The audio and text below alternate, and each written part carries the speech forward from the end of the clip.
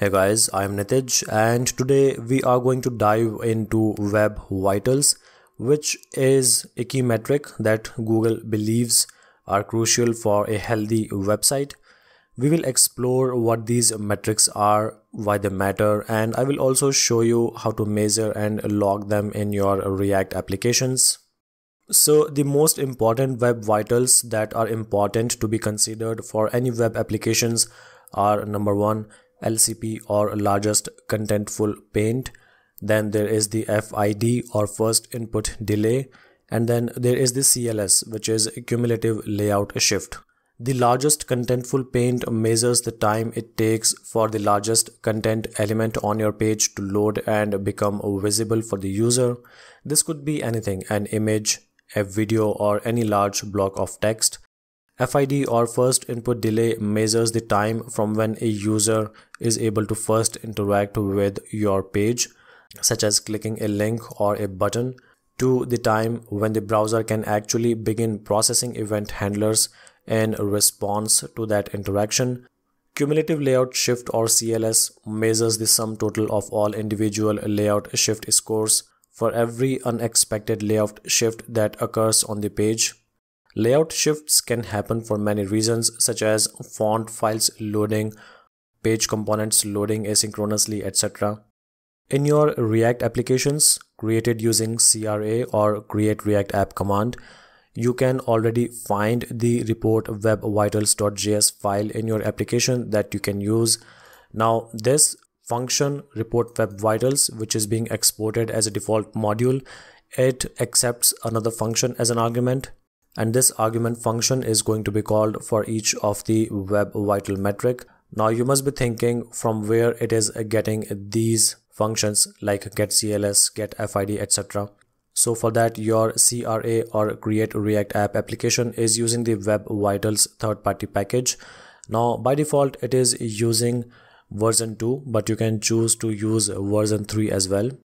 The major difference between version 2 and version 3 is the naming convention. So in version 2 the functions are named as get and then the metric value, such as get CLS, get FID, etc.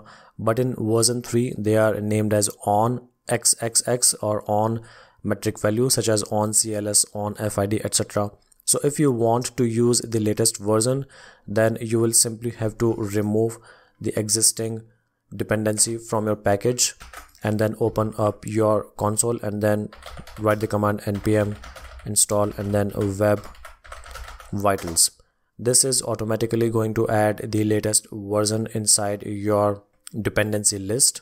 But if you will do that, then you will have to modify the existing get CLS, get FID, etc. to on CLS, on FID, and so on.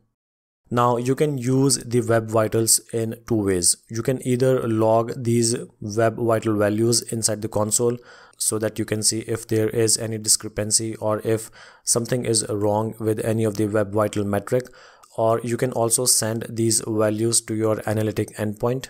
If you simply want to log these values to the console, then you will have to open up your index.js file, and then in the end of this file you can see the report web vitals function being used. So you will simply have to provide the console.log function as an argument, and your application will start logging all the different web vital metric.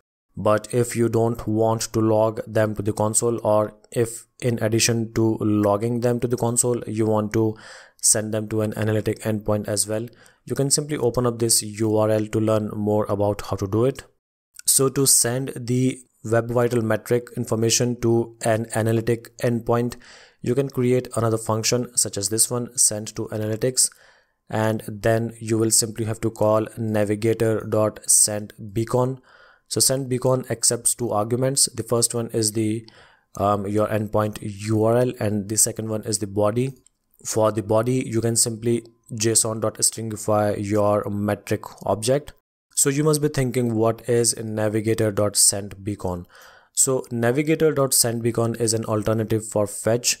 So navigator.sendBeacon has a few features which makes it different from fetch.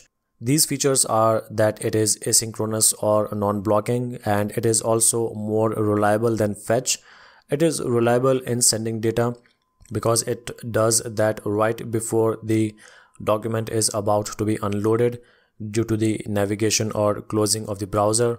Using the fetch API is not so reliable because we will then have to use the unload or before unload event handlers, which are not that much reliable. So navigator.sendBeacon is more preferable than fetch, and because we are not expecting any response from sendBeacon, its usage becomes even more simpler. Finally, when you will use console.log as your function argument, then this is how the different web vital metrics are going to be logged into the console. You can see the rating values as well, which says good for all of these, because this is just a boilerplate application which is running on our local server. If you have an application which is running on a production server, then using these values you can check out where your application needs to improve in any of the metrics values, or you can also use Google Lighthouse as well, but these values are normally sent to any analytics server, which can then later be used by developers to work on any performance related issues.